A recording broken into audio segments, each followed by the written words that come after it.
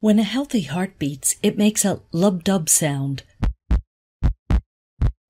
The first heart sound, lub, also known as S1, is caused by the closing of the AV valves after the atria have pumped blood into the ventricles.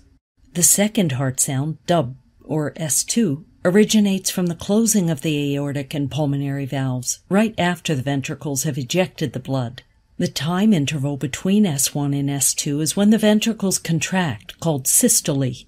The interval between S2 and the next S1 is when the ventricles relax and are filled with blood, called diastole.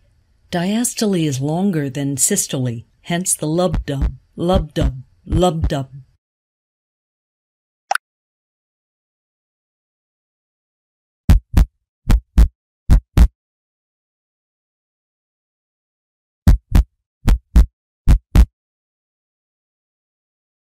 Heart sounds are auscultated at 4 different sites on the chest wall, which correspond to the location of blood flow as it passes through the aortic, pulmonic, tricuspid, and mitral valves, respectively. This is how similar defects associated with different valves are differentiated.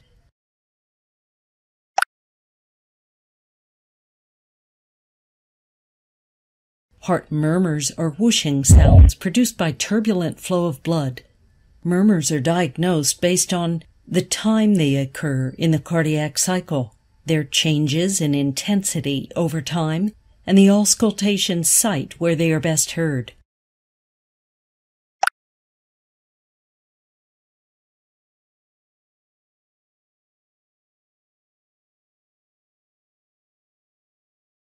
Examples of conditions associated with common systolic murmurs include mitral valve regurgitation, when the mitral valve does not close properly and blood surges back to the left atrium during systole.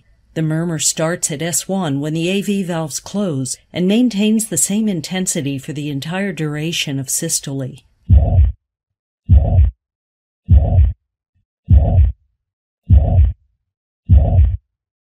This hollow systolic murmur is best heard at the mitral region, the apex, with radiation to the left axilla. On the other side of the heart, a tricuspid valve regurgitation has similar timing and shape, but is loudest in the tricuspid area, and the sound radiates up along the left sternal border. Aortic valve stenosis, when the aortic valve does not open properly and blood is forced through a narrow opening.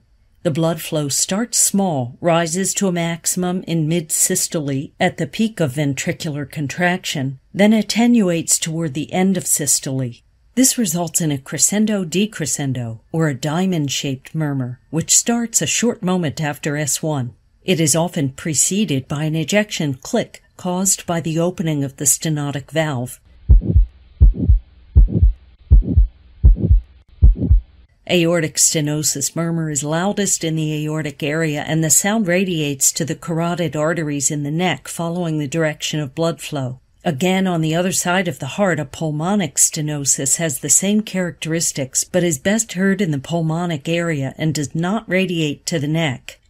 Other conditions that cause audible systolic murmurs include ventricular septal defect and mitral valve prolapse.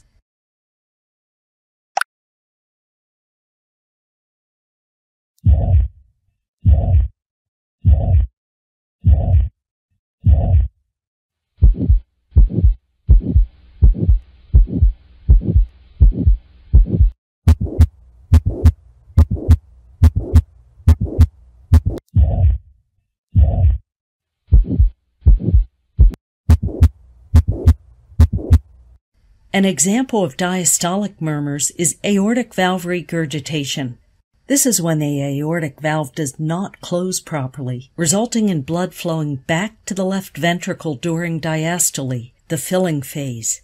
As the blood flows in the reverse direction, the murmur is best heard not in the aortic area but rather along the left sternal border. It peaks at the beginning of diastole when the pressure difference is highest, then rapidly decreases as the equilibrium is reached.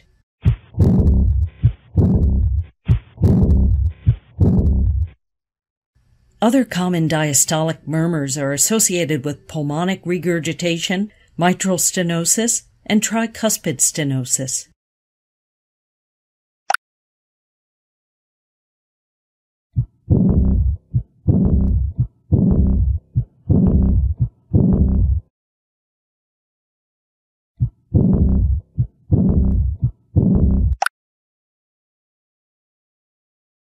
Quiz time.